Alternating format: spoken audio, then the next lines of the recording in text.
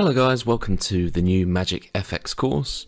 In this lesson we're going to be going through the nature of the market, the definition of an impulse, the definition of a correction, and how to identify a bullish or a bearish trend.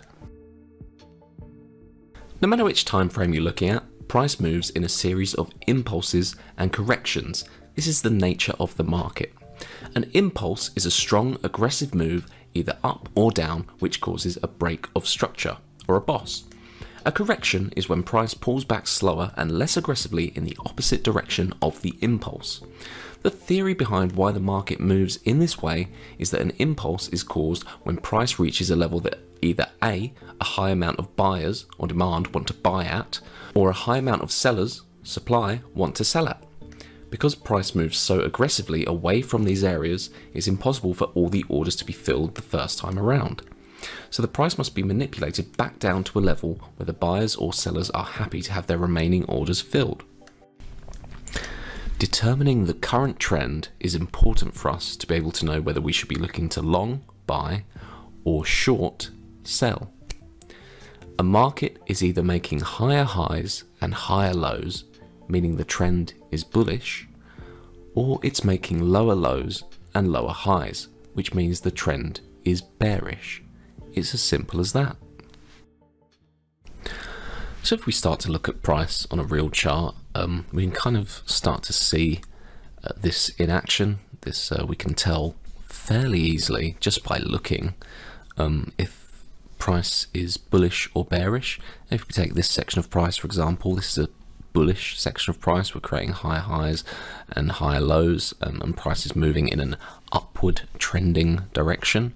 And you can see within that bullish movement there is a series of impulses, then correction down, impulse, correction, impulse, correction. I'm just mapping this in a very kind of vague way, but you can see impulse, correction, and then impulse, correction, and then impulse, correction, then impulse, correction, impulse. And then we've changed from bullish to bearish here with this break of structure to the downside. So impulse, correction, impulse, correction, impulse down here, big impulse, correction, and so on.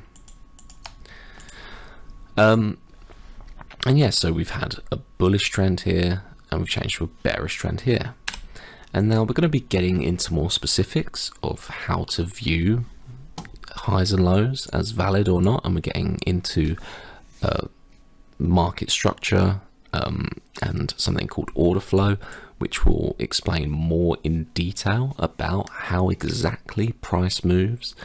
But for now you have a vague kind of understanding of the way price does move, and you can take that going forward, and as we deepen your understanding of price and how it moves, you'll be able to then apply it to everything. And the whole strategy itself is based on this, on a deeper level, and from these basic understandings, you'll start to realize that you can use it for, you know, your high time frame overview and analysis, all the way down to your 1 minute, 5 second entries, and it's all the same on every time frame. So yeah, welcome to the course. Thanks for watching this first video, and look forward to the future content.